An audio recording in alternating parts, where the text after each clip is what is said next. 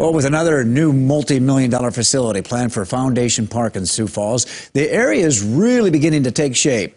Last year, Amazon announced it's building a distribution center there. And yesterday, the city announced that CJ Foods USA is going to build a 700,000 square foot state-of-the-art facility.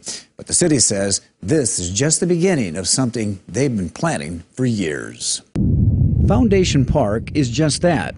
A foundation for the city of Sioux Falls to attract large companies to move here. Well, I think the state of South Dakota is pretty attractive in and of itself. I think we have a good tax structure that works really well for a lot of companies.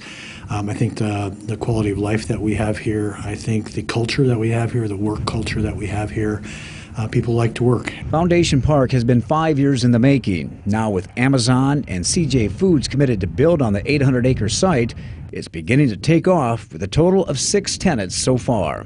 CJ Foods is a world-class Asian food production facility. It adds up to a $500 million investment in the city.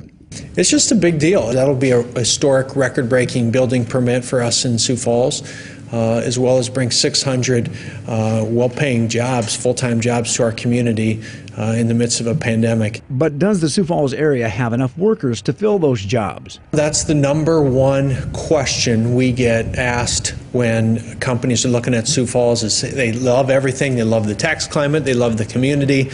They even love the weather most of the time, but the workforce is always the challenge. Sioux Falls Development Foundation President and CEO Bob Munt thinks finding enough workers shouldn't be a problem because along with attracting new companies to move here, the city is also ramping up efforts to recruit workers. Companies typically, if they're paying a good wage, if they're paying what they need to be in order to get the workers, they're going to get that. It's going to be a game changer.